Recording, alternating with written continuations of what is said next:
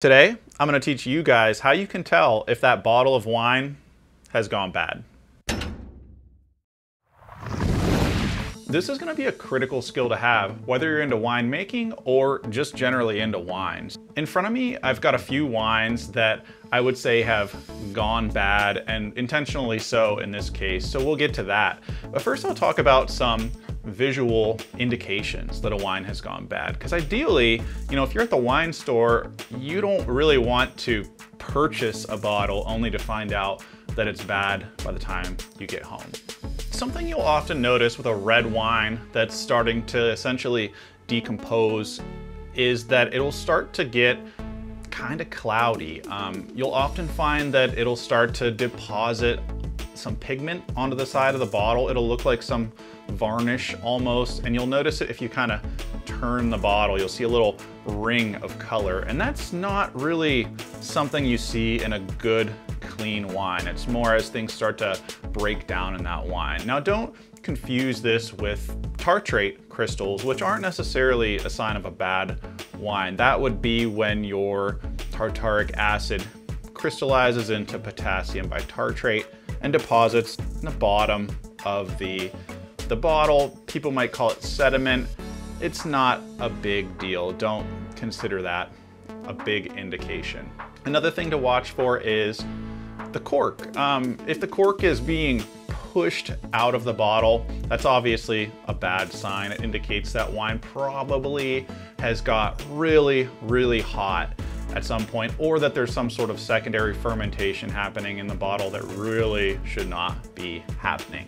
You'll also notice that the color, instead of being this deep, rich purple or bright reddish purple with almost a sparkle to it, will kind of go to like a terracotta or like a red clay where it's got a little hint of brown into it. You're going to want to watch out for that, and you're going to struggle to really see this in the bottle because, as you know, often reds are bottled in green or maybe even brown bottles. With a white wine, what you'll sometimes notice is that it'll go from this kind of yellow dandelion kind of color to more of like a copper or even extending to a brown color in the bottle. And if it's, heading towards that brown end of the spectrum, that's a major red flag. I would stay far, far away from that bottle. Something you'll also sometimes notice is some sort of like a film on the wine. You're really gonna rarely see this in the bottle, but you will see this if you're a wine maker. You'll see it when this wine is in bulk. And those are these bad yeast strains, the kinds that make things like sherry, but you don't want them in your wine. So keep your eyes out for that. Now, more often than not though, it's gonna be your sense of smell that gives the dead giveaway of if your wine is bad. And I'm gonna explain this stuff to you, but I'm gonna also give you some homework, which is to basically, if you have a bottle of wine, drink it just like you normally would, but leave like a tablespoon in the bottom and put a topper on it and smell it every couple days for a couple weeks. And that's gonna really give you that experience smelling what can happen to a wine in the various stages. And those are gonna be your oxidative wine faults, but they're also kind of the more common things that are gonna happen as these wines get over the hump. So when a wine used to be good, but now it's not so good anymore. And make sure you hit subscribe so that once you have done your homework, you can come back and mention in the comments what you notice, and I will be sure to respond to your comments. The first stage of oxidation is gonna be pretty mild. It's more gonna be this loss of favorable characteristics versus this gaining of unfavorable characteristics. So you'll notice a loss of aroma. The wine kind of becomes flat smelling. There's just not much to it like there once was. In a red wine, sometimes those fruitier kind of esters will go away, and what you'll smell is the oak. So that's kind of step one of a wine kind of heading in the wrong direction. Now, these wines in front of us, these two have been sitting out for about 4 days. I just put a coaster on the top so they don't evaporate.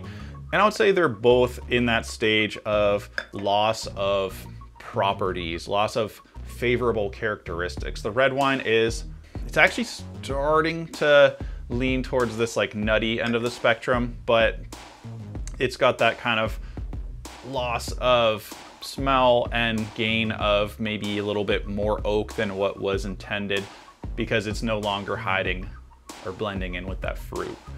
This white, man, it once was a great wine. This was a Traminette. It had these citrus aromas, some pear, some orange peel, and now it's just honestly almost smells like water. It just doesn't have that pop that it once had.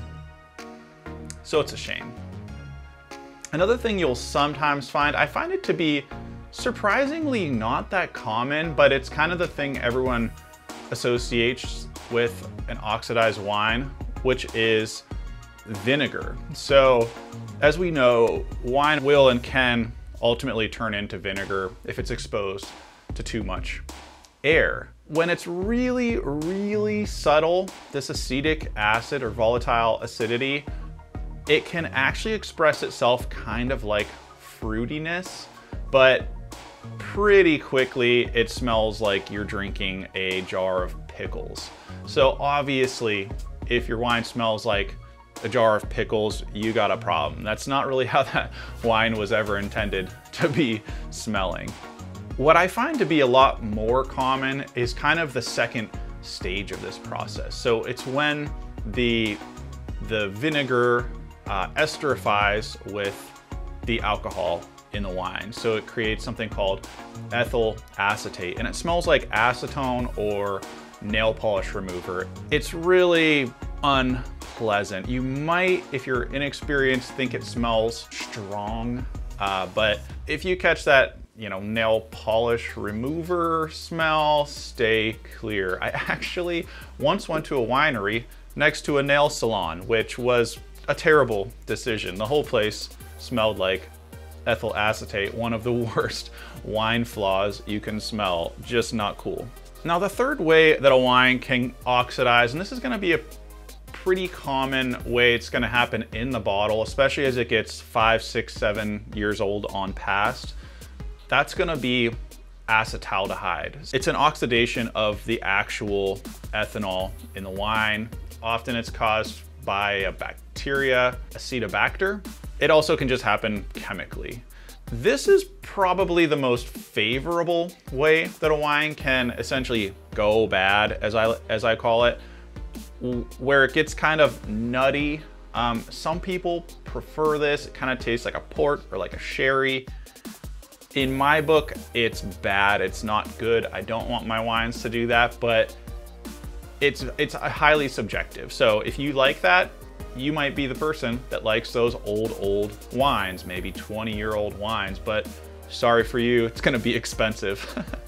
So now I'll talk about some ways that a wine hasn't necessarily gone bad, but just is bad. It was bad from the start. One of those is gonna be what we call Brett. So sorry if your name's Brett, nothing against you. Brettanomyces, it's a yeast, it's a spoilage yeast in wine, and it can make the wine smell like a horse or like a barnyard, like horse sweat. Sometimes it can smell like a Band-Aid.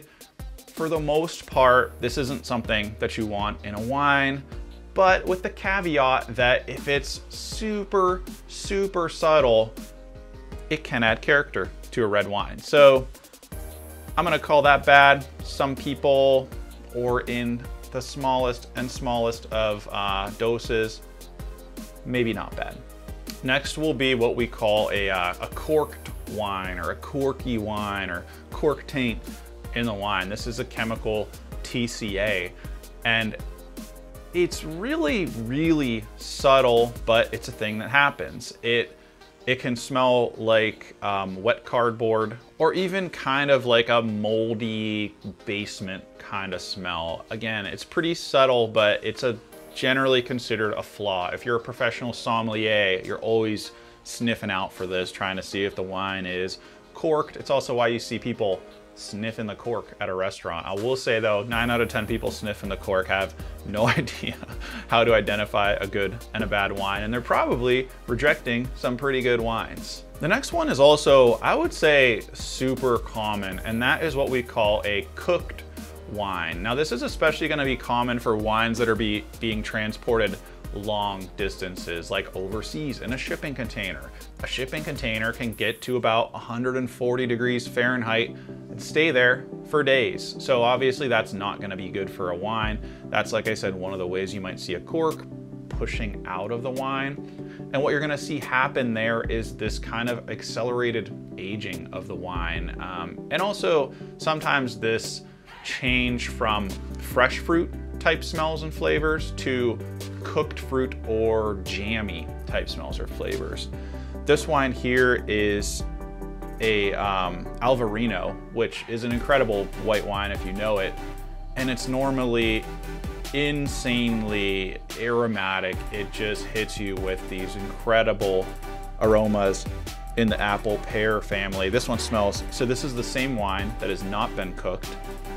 And wow, it smells like I just cut up a bunch of pears and shoved my face in them.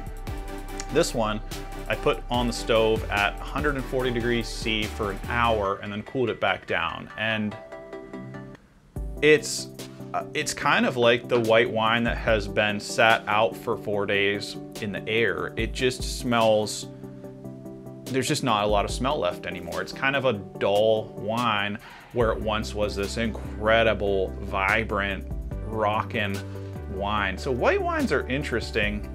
When I make a white wine, I keep it cool, and it always stays cool. It never really leaves the basement until I'm bringing it to someone's house to be drank, or we're popping it open at our house. And holy smokes, the fruit on these wines is incredible.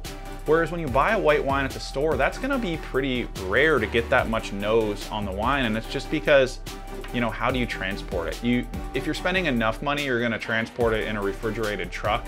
That's just not gonna be the case if you're in that sub, you know, $20 range. And finally, another one, it's gonna essentially do a very similar thing to a cooking the wine, and that's gonna be when the wine has been exposed to light, or they call it light strike. You're not really gonna see this in a red wine, and the reason being is because they're in green glass, which blocks the spectrum of light that could damage that wine.